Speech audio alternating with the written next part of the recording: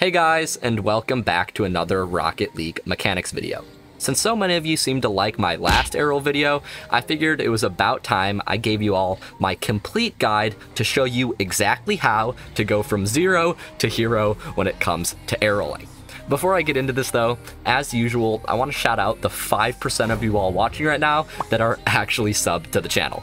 In all seriousness though guys, if you have seen any of my other videos before or found my content helpful, really the best way to support me besides joining my Patreon or something like that is literally by just clicking that subscribe button. We're on the road to hit 100K by the end of January, and it would be honestly amazing if we got there. So if you could help me out and click that sub button if you find this video helpful, it would mean a lot. Anyways though guys, without any further wait, let's talk about how to learn air roll in Rocket League.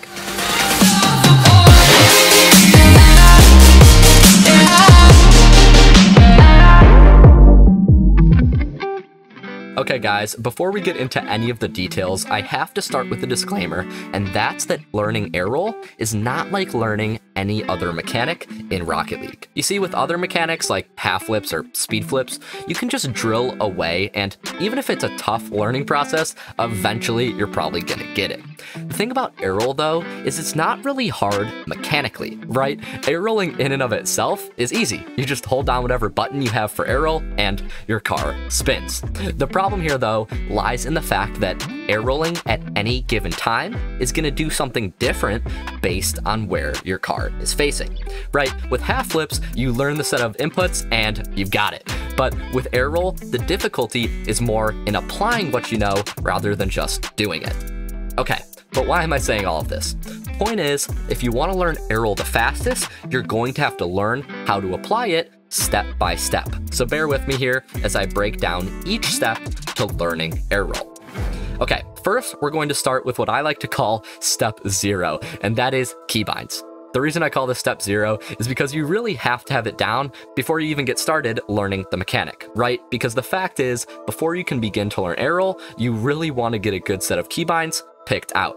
After all, the last thing you want to have to do is go back and relearn everything down the road if you realize your keybinds are bad. Okay, but when it comes to keybinds for air rolling, I know there is some disagreement in the Rocket League community about what exactly you need to have. And I talk about this topic a lot in some of my other settings videos, but the quick summary for the purposes of this video is that in my opinion, you should have both a directional air roll and a regular air roll bind. Now, the reason I say this is because each bind has their perks based on what exactly you're trying to do. So for example, in the air, having a directional air roll bind is nice because it will enable you to tornado spin, which we'll talk about more in a second here, but tornado spinning is very useful in certain high-level mechanics like flip resets.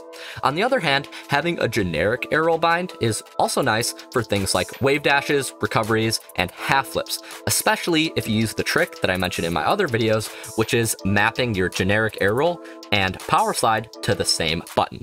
Now, like I said, I'm not going to go too in depth with any of these tricks here, but bottom line is, if you're just getting started learning air roll, I highly suggest you find a button you like for both air roll left or air roll right. You don't really need both, and a separate button for regular air roll as well. This way, you don't have to worry about having to relearn stuff later, like I unfortunately had to do a few months back. Okay, once you've got your settings figured out though, how do you actually start to learn air roll? Well, before we get into anything like continuously spinning, we have to start with the basics. Now, odds are many of you watching right now will probably just look like this if you ever tried an aerial car control map, right? Without air roll, all you can really do is this awkward tilting of your car, and to say the least, it's less than ideal.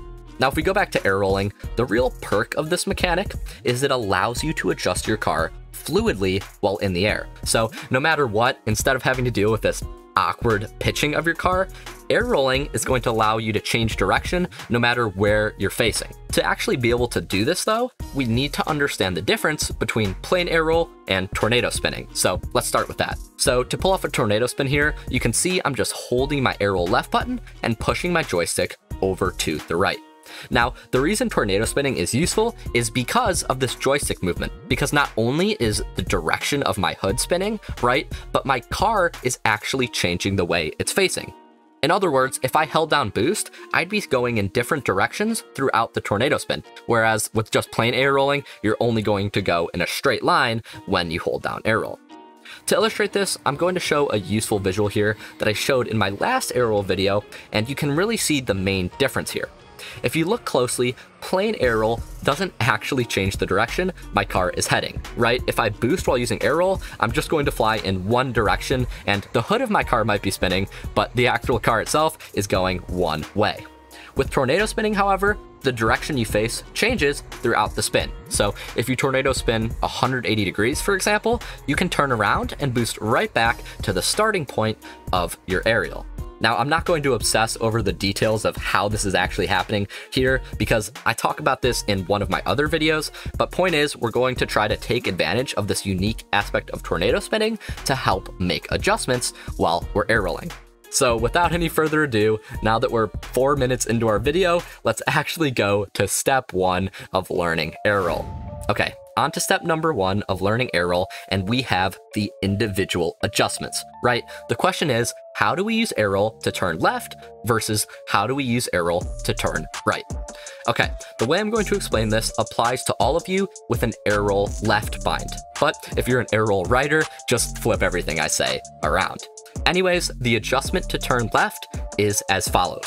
Hold down your air roll left button and push your joystick down and to the right for the duration of one spin. If you do this right, your car will end up in the exact same position it started, just a little to the left.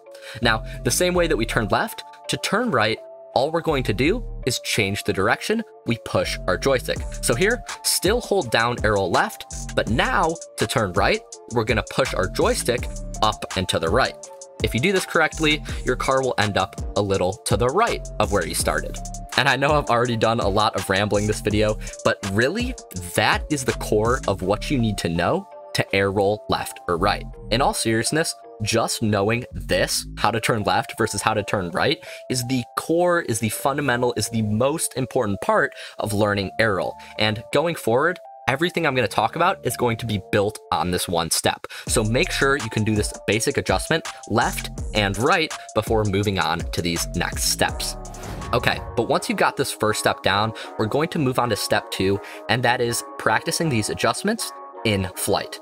Now, there are many ways to practice these adjustments, and you could just practice flying from goal to goal in free play like a lot of other YouTubers say, but in my opinion, there's only one real best way to practice these adjustments, and it's in a rings map. So let's head over to rings and talk about these adjustments. Okay, now that I'm in a workshop map here, we can talk about these adjustments. And the way you're going to want to start practicing these air roll adjustments is by doing something that I like to call intentionally putting yourself out of line. So for example, in this first course of Lethamir's rings here, what I would want you to do to intentionally put yourself out of line is fly up to one of the rings and put yourself a little outside the ring, whether that's to the left or to the right.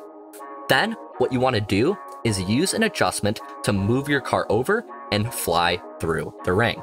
Now, if you can see where I'm going, on the next ring, what we're gonna do is fly to the other side and do the same thing, try to adjust and make it through the ring. If it helps you, you can just practice adjusting one way over and over again, and feel free to redo levels more than once. But the idea here is we're just trying to practice moving our car left or right based on what we need to do in game. So really try to get this down here. So like with the previous step, really try to hone in on this before moving on to the next one. Now I'm going to go over more tips and common mistakes later, but one extra thing to be keeping in mind here while you're doing these adjustments is remember the adjustment starts when you see the hood of your car. So really be thinking about the way your car is facing before you try to adjust left or right.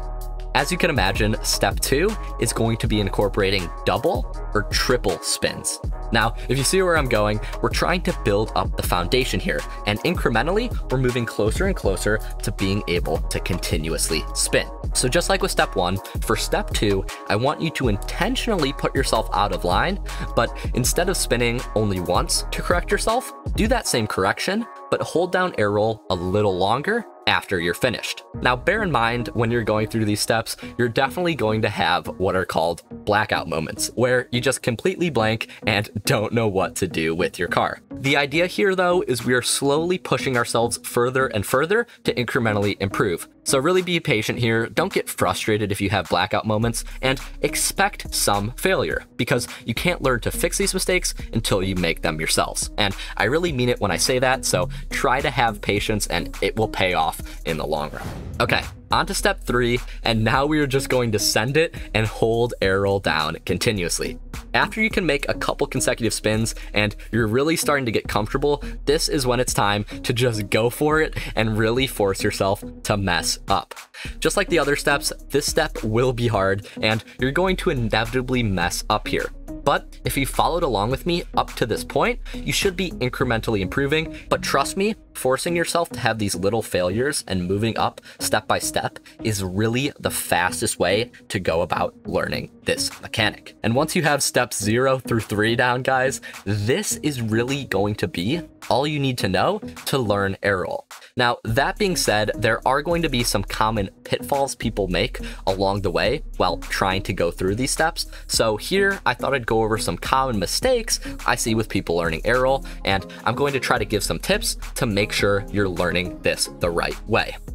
Okay, so starting with the list of common mistakes I see people make, tip number 1 is going to be remember where the adjustment starts. I know I briefly mentioned this earlier, guys, but when you're just learning, I really do believe it's important to try to simplify everything that's going on.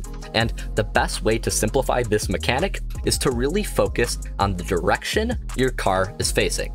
Now, since I've been air rolling for a while, I can trust my mechanics and muscle memory to adjust my car from any position, but trust me, while you're still in the learning process, you really want to focus on paying attention to where that adjustment starts. So when you see your car facing forward, when you see the front of your car, that's when you want to start the adjustment. And if you do this, I promise everything will become so much easier.